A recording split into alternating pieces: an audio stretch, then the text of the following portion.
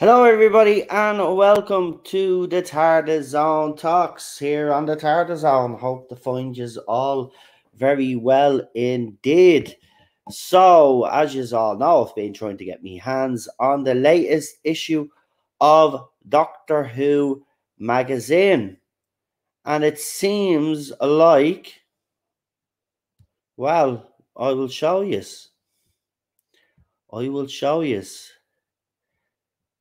And I can also confirm when I show you this. So we'll just throw this up.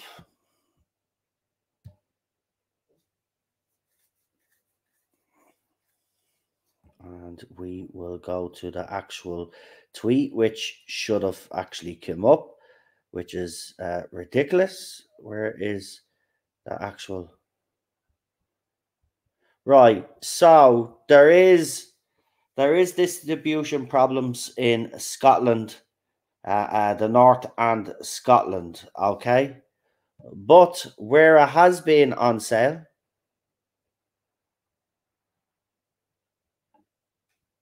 right? So they're saying it's there to pre-order and stuff like that. But there is a tweet that they threw up, which confirms it has sold out. Which is weird, because where is that tweet now?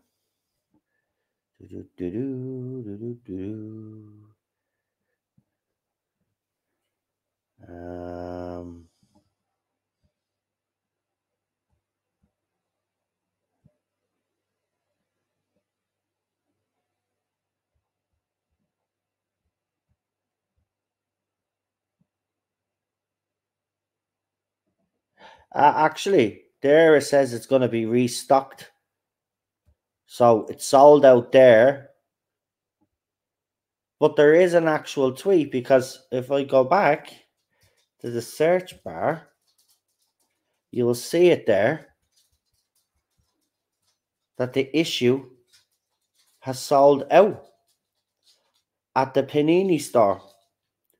So it's there, but I can't find the bloody tweet. But there it is there. It tells you that it's sold out. Now, I can confirm that in Dublin City also,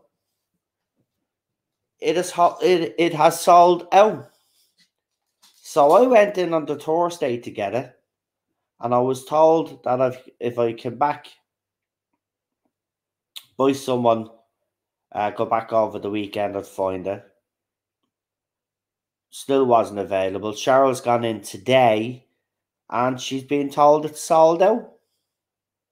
The magazine is sold out in Dublin City as well. Now, I don't know if... we all know that the Doctor Who magazine was struggling to sell. I don't think this magazine has sold out in a long, long time.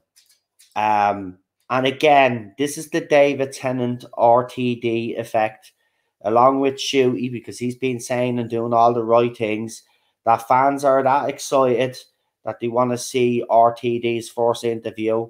I did as well. Unfortunately, now it looks like, unless they restock here in Ireland, I was told by the missus that a woman in the store said, well, if it's restocked, it'll be restocked Wednesday. It should be available. So Wednesday will be the last time that I'll get a chance of getting this, because they're not sure if it's going to be restocked in Dublin. Now, as I've shown you as well, they have been apologising, because the fact of the matter is that they're having distribution problems. But again, that shows that there's a high demand for this, that they obviously released a limited amount because they probably didn't know whether it was going to sell or not. But now they've got their answer. Now they'll have to start putting out more copies of this magazine, which is only a good thing for Doctor Who magazine. And again, congratulations, you know, because it's deserved now. You know what I mean? Everything is being done the right way. You know, fans, no matter what, there are some people out there, obviously, that have the genuine concerns, and that's fair enough. And for them, it's going to take a little bit more for them to be convinced. But there's outright naysayers that are saying that this show is finished, it's done, all of that. Well, if the Doctor Who magazine selling out is any indication, I think, you know, the licensees anyway are going to be on an upward trajectory now. And it can only be good news. And this is even before we have seen anything other than the trailer for the anniversary specials that are coming up. And the buzz and the excitement that has transpired is absolutely mind-boggling. But the Doctor Who magazine has sold out, according to them themselves. I just can't find the bloody tweet. It must be buried since Twitter has gone to crap a little bit. I won't get into that, but there's people tweeting and they tweeted hours ago. I'm not even seeing their tweets, and I have it on as see new tweets basically straight away. So yeah, it's been acting up a little bit. So the tweet is probably there somewhere buried, but I showed you there that if you go into the search bar, it tells you that it's been sold out. And I can confirm that in Dublin, definitely anyway in Dublin City, right, which is where the magazine would actually go to. It wouldn't go, I'm pretty sure it wouldn't end up down the countryside. It comes to Dublin. That'd be the nearest place to get it. So if you're a Doctor Who fan, you live down the countryside, you know, you're probably ordering it over the phone and reserving a copy. You know what I mean? That's what I'll have to do from now on. Be smart about it. So what I'm going to do is, before I go into town Wednesday, I'm going to ring them up and see if they've got the new Doctor Who magazine there. If they do, I'm going to ask them to reserve that copy for me. And I'm coming into the city centre straight away, so they've not to give it away. I'm literally coming in. Because sometimes they'll hold something for you and then they'll just get rid of it. Some people will do that.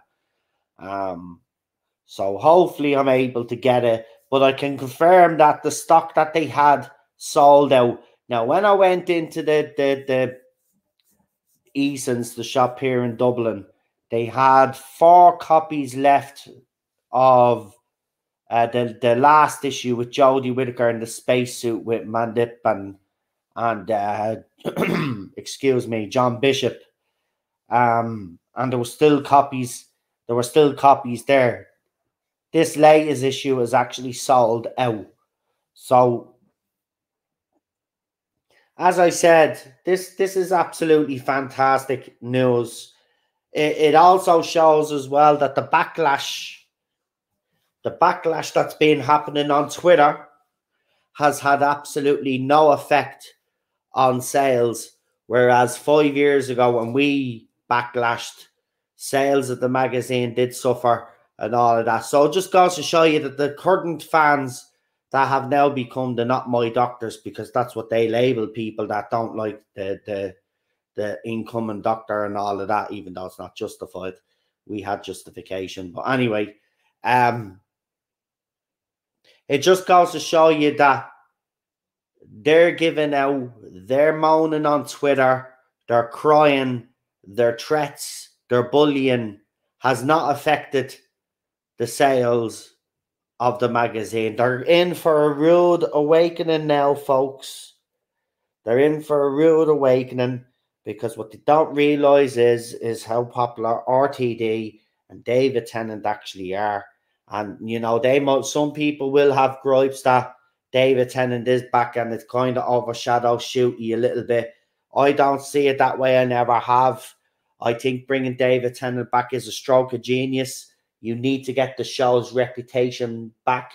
Yes, some will argue that it should have been left to Shooty, but he is an unknown in the Doctor Who in this anyway. He's not obviously an unknown because he's done work, but with Doctor Who, obviously he's a new Doctor, and there would have been a bit of risk attached to just going with Shooty. Whereas with David Tennant, it's a safe pair of hands. That's the bottom line. And he will help bridge that gap. And he will help, hopefully, to bring fans back that were disenchanted for the last 5 years.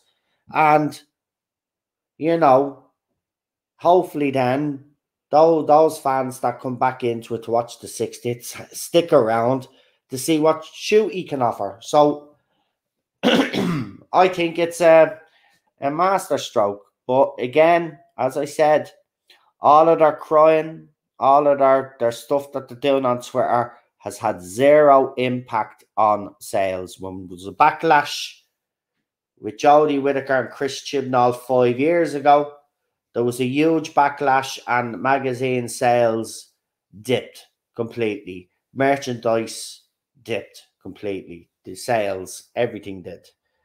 Seems like we're in a different situation now. Remember, as I said, they were a vocal minority, but the previous regime gave them a voice and, you know, supported them, and they became insufferable. You know, he made the show for them. But the thing about it is that's why the ratings went to crap and everything else went to crap. There's a difference here. There's a different feeling here now this time round. And we can clearly see that they were only a vocal minority because they can't even make any impact. They can't even make any impact on Doctor Who magazine sales like we could. Because a lot of high-profile people stopped and publicly announced that they weren't getting the magazine anymore, and that did have an impact. These are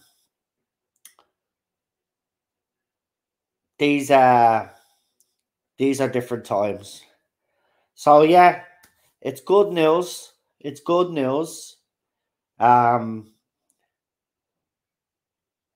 glad the magazine's doing well. I will make one final attempt to try get it. If it is, I hope sometimes, I'm told that they do sometimes reissue these magazines then after a while. Hopefully that's the case. I'm still going to get it because I want to start now. As I said, from now until the time of the 60th, I'll be buying, excuse me, I will be buying the magazine.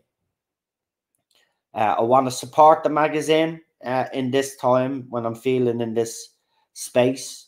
And I feel like, you know, that there's a good vibe around the show now. So I'll support the magazine. So I'll make one final attempt to try get this magazine. And hopefully I get it. Because seriously, at this stage I'm getting quite desperate to get my hands on it. But we'll try. Anyway, as I said, I'll ring them up now Wednesday, and hopefully they are there, and I can reserve a bloody copy. Because if I can reserve a copy, I'm going to reserve a copy, and I'll go in and get it straight away. Be brilliant. In and out job. I'll just have to get it into town, grab the magazine, and back home again. So I won't even have to go searching all over the place. But to recap for anybody that's joined at the end, Doctor Who magazine has sold out in some regions, I suppose we could say, of the UK. They are having distribution problems in Scotland and the north of England, but in places where it has been stocked, it has sold out, according to Doctor Who magazine. Also, I can confirm in Dublin City, the magazine sold out as well. So a good start to the RTD era, good start for Doctor Who magazine. And as we've been told, Doctor Who magazine will be getting a lot more exclusives and will be used for what the magazine it was supposed to be used for in the first place. You know, where the showrunner and the actors and actresses that are involved in the show can go do their interviews in. It's a fan magazine. You know, Chris Chibnall treated it like crap. RTD is giving it the respect that it deserves. And yeah, let's see if we can. Let's see now if they can keep this momentum up, because it'll be great for the show. It'll be great for the show anyway. But yeah, that's all I really wanted to actually talk about anyway, was the magazine. I thought it was relevant because, you know, as you know, I've been trying to get my hands on it. And I just seeing online people were talking about the fact that the magazine had sold out. So I went and checked it out. And as I said there, the tweet comes up on the Google search, but as I said, Twitter's gone to, I don't know what's happened to Twitter, but Elon has said that there's just some on Android it's running very slow and stuff like that, and that actually does seem to be the case. But also I've noticed as well, I'm not seeing some people's tweets until around 6 or 7 hours after they've posted them. But even though I have a set to see the latest tweets, like it's mad. So it's gone all over the place. But I can confirm in Dublin City anyway, it has sold out. In some parts of the UK that has been able to stock it, it's been sold out. But they do have issues in Scotland with distribution, and the north of England. I'm presuming when they say the north. So yeah, so they hope to get it out there. Apparently, it's going to be available for a couple of more. They're going to obviously put it out again. But yeah, that's one thing they'll have to do now that they've seen the popularity and how popular this magazine can get again. I hope they sort out their distribution problems and make the magazine, you know, they want to be printing a lot more copies now because they're going to need it. And especially fans like me, because I'm being honest, you know, some people were saying to me on Twitter, why don't you get the digital copy? Right? I want to hold it physically in my hand. I don't think people read. It's the same with books. You know, I like books, but I wouldn't. Cheryl likes reading them on her tablet, right? She doesn't mind reading books off tablets, right? Now, don't get me wrong. She'll read a book as well, but it's more convenient, obviously, on the tablet. But for me, I like to have the book in my hand. You know, to feel the paper. It's weird, you know. You know what books smell like and stuff like that, but you want it. That's the whole experience of reading a book. And that's what you don't get that with digital copy, basically. So that's why I'm so desperate to try find this magazine.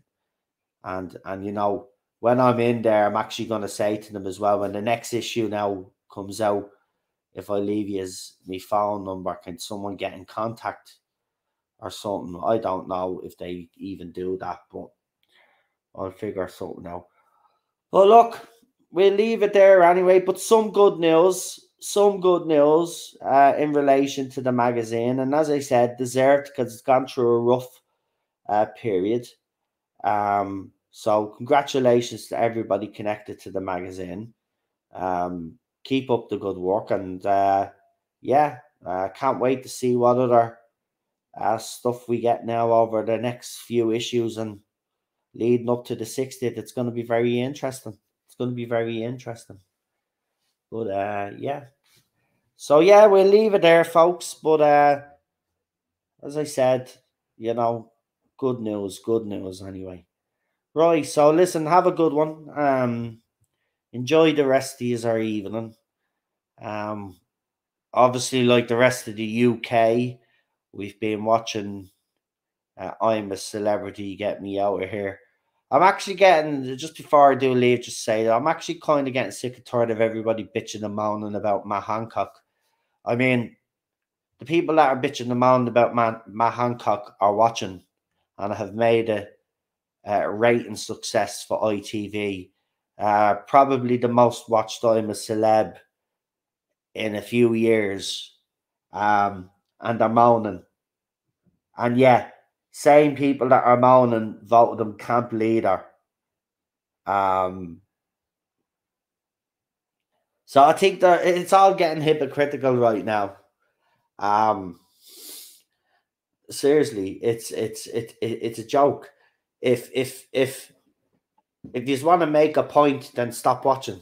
Simple as that. Stop talking about them. The more you keep talking about them, and the more you just keep, keeping them in the limelight, you're doing a favor for them.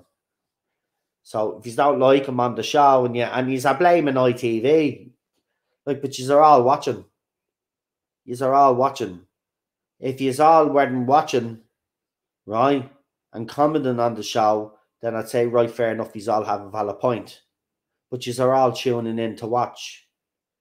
So if you're that disgusted by ITV for bringing them on and bringing other people in the show that you think shouldn't be on the show, well, then why is all watching?